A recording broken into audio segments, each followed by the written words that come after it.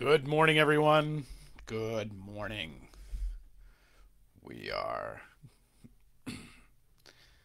getting ready for 11:11. It is Tuesday, the start of another part of our journey.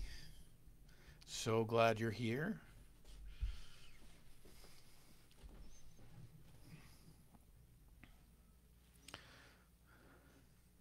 If you hear huffing and puffing this morning, we've got the Associate Minister of Hospitality over here who seems pretty transfixed with the world. So, you come say hi, Poco. Poco, come here. There he is. Hello, Puffy. Hello, good morning.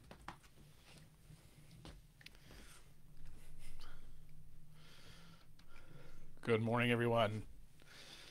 Morning, Donna. How are you this morning? Terrific to see you. Vicky, hello, hello. I hope you are enjoying the beauty of this day. That's great. From all the pictures I have seen, you have a magical yard. I am so I'm glad you're out there enjoying the beauty of it. Good morning, Robin. So good to see you. So glad you're here. Good morning, everyone. Hello, hello. We've got some more folks coming in. Great to see people gathering. So glad you are with us this morning. There is a goodness to it that we're a part of this journey together. It's good stuff. On Sunday, we had our pilgrimage to Plymouth, which was just a joy. We had, I think, 26 people all told, and it was so good to gather on so many levels, not to just connect with our pilgrim ancestors, but to and go on that journey, but also to fellowship with each other, and to have to be with each other. To watch some kids play with baby goats. Do you realize how healing it is to watch children play with baby goats? It is fantastic. It's no donkey, mind you, Robin. No baby donkey, no miniature donkey, but it is a profoundly healing on so many levels. So, hi, Linda. Linda's here with your mom and dad. Oh, that's so great. I am so glad that you are with us. I've heard so much about you, and you have raised an outstanding daughter. She's terrific. I hope you are very proud of her. She is wonderful. Good morning, Priscilla. Hope glad you're here. Very nice. Oh, good. You're going to see your mom today. That's terrific. Give her my very best. I hope she is well. Morning, Fannie Faye Davis in the house. Good morning, everybody. It is the 17th day of November. The 17th day. November is halfway over. We have, friends, we got 6 weeks left this year. I know we should rejoice in that, but a lot can happen in 6 weeks. But we are the 17th day of November at 11:11, and I am so glad you're with us today, that we might be a part of this journey, might be a part of each other's lives. We might be a part of encouraging one another. We might continue to just join together in this space and this time and this being, that we might be the community of faith together. This is the 400th anniversary of the Pilgrims landing in the New World, and we've been talking a lot about that. But the formation of the Pilgrims. Hey, good morning, John Wells. Hey, Gary. Good morning. Great to see you. Good morning, Irene. Glad you're here. But the Pilgrim path, this little group that gathered in Scrooby, England, that began to take their journey seriously in a new and different way, that changed the world, came off of one simple piece of scripture that was this basis, which is it's from the 18th chapter of Matthew, and I want to talk about it today because I think it has actually something to offer us in how we're negotiating our world and how we're negotiating each other and what we're bringing into this journey and how we're moving through it. So, and it's simply this. This is Matthew 18 to 20. Truly I tell you, whatever you bind on earth will be bound in heaven, and whatever you loose on earth will be loosed in heaven. Again, truly I tell you, if two of you agree on earth about anything you ask, it will be done for you by my Father in heaven. For wherever two or three are gathered in my name, I am there among them. This scripture became the foundation of the understanding of the congregational way of being church. And what I would say is really what you find is the Protestant way of being church, quite honestly. I'll make that contention, and I'll fight with anybody about it. So you will that we're in this place on this pilgrimage, and that wherever two or three are gathered in my name, I am there among you. And I think the powerful thing of this is, and the way it's been understood, and I want to offer you maybe a little different understanding than what you might have heard over in the journeying. Sherry, good morning. Jamie, good morning. Jamie, you are never late, honey. You arrive exactly when you mean to. You're too much of a rock star for that. We come to this place in this moment when we're gathered together in the name of Jesus and Jesus is there with us in it. Now, this whole thing about in the name of, and I would say that's what I want to talk about today. That's what I want to get to, because I think we've been told often that it's an authority thing. That we understand it as authority. That when Peter is out casting out demons in the name of Jesus, and that when exorcists even today, go on the whole journey of casting out demons. Now, whatever you think about casting out demons, we don't need to get into that right now, but just to know that it's all done out of the authority of Jesus, in the name of Jesus. You hear that and you know that. Now, that's great. That's great.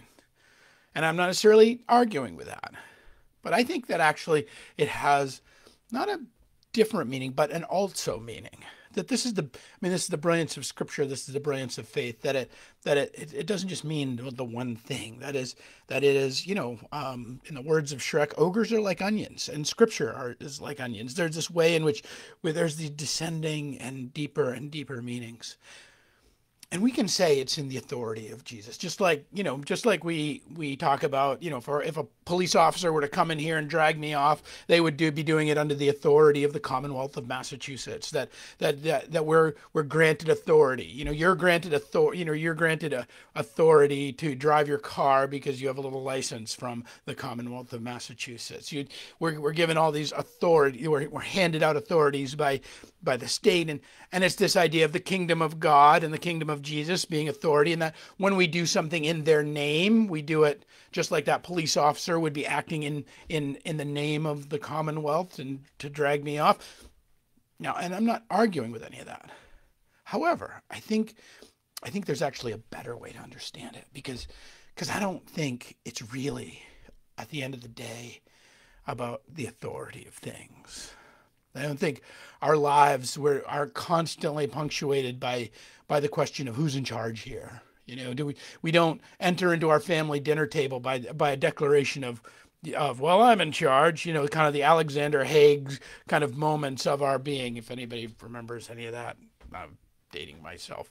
That we come to this place of understanding authority. But in the ancient world, there was another way to understand doing something in somebody's name, because you see all the different people, all the different prophets of the day, and Jesus was one of many prophets, one of many rabbis that was teaching, is that they would teach in their way, and that so that you would be a part of a particular teaching, and that particular teaching would have a quality to it. Now stay with me here, because I think this is where it gets good, that there's a quality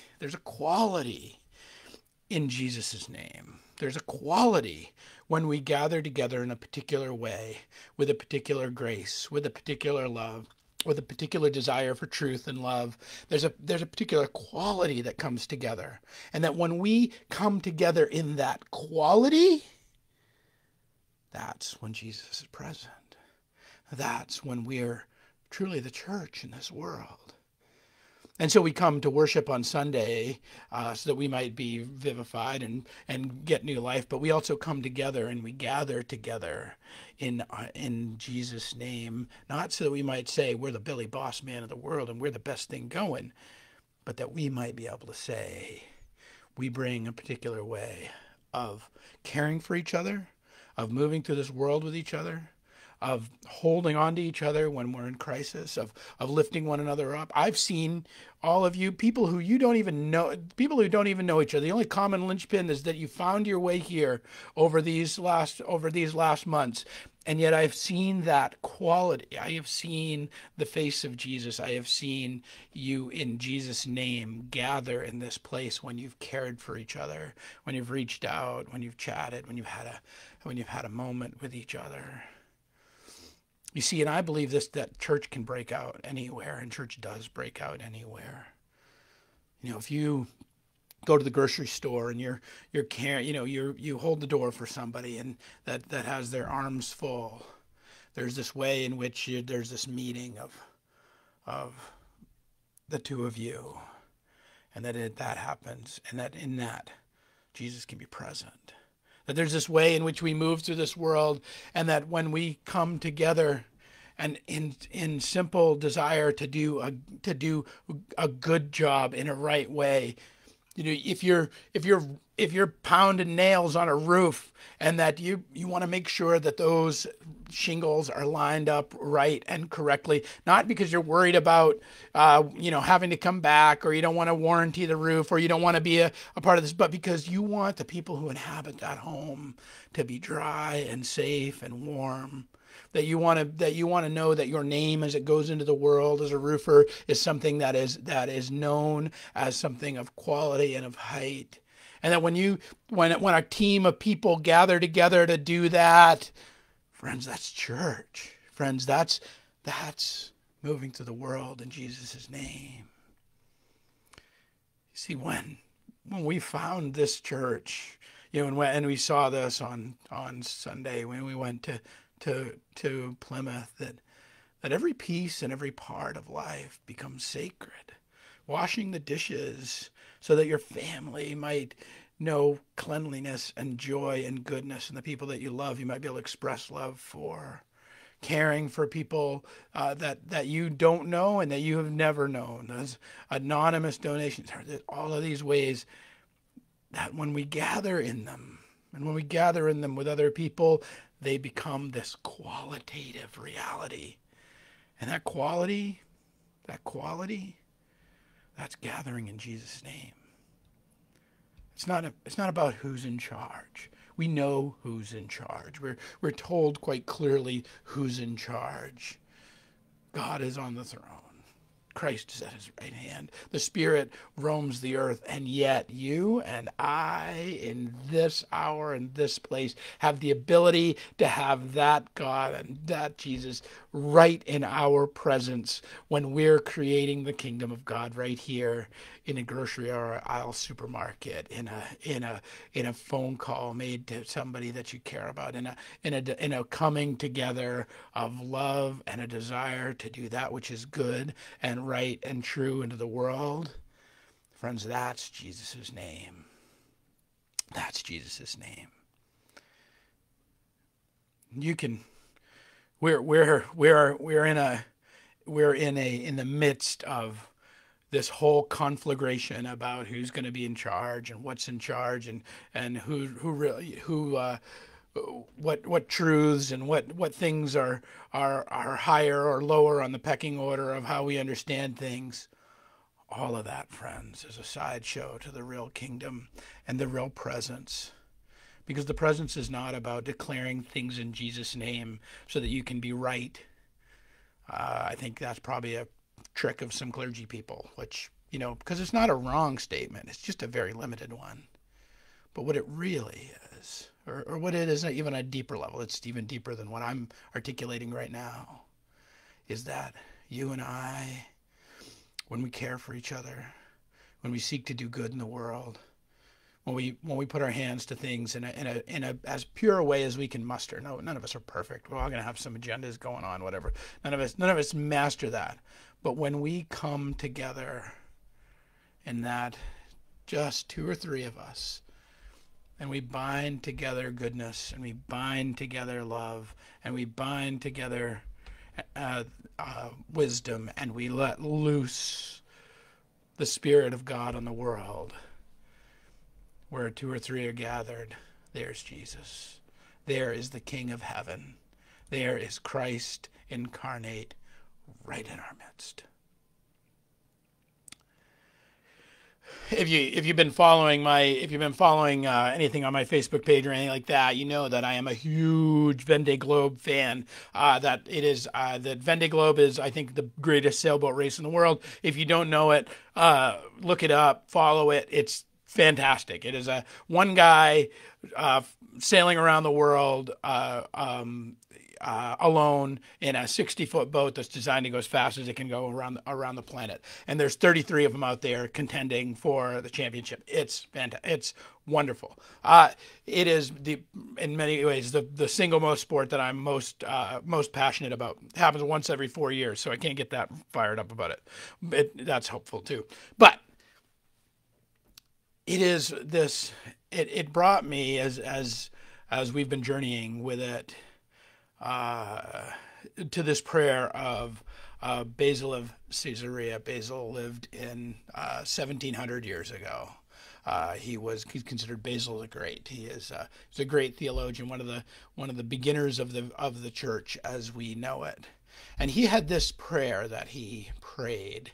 And I want to offer it to you. I'll put it in the comments so that you can maybe pray it through the course of your day, about what it is to bring forward Jesus' name in this world, not as declaration as King of Kings and Lord of Lords. Yeah, we got that one. But the declaration of the quality of the life that brings goodness and joy and being into our midst and into our being and into our very selves when we gather with a few people to bring it forward. And so his prayer is this, and I pray it for you today.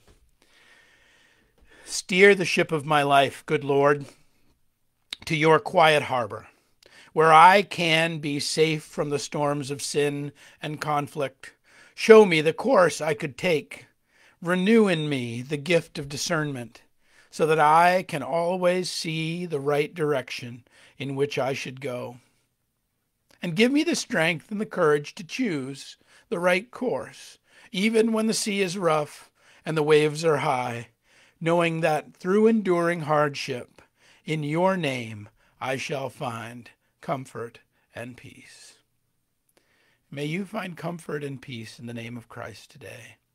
Not that it is something not only is Christ King, but that Christ is present when we love one another, when we hold one another dear, when we two or three come together to wish the very best of the world and to especially work towards the very best of the world.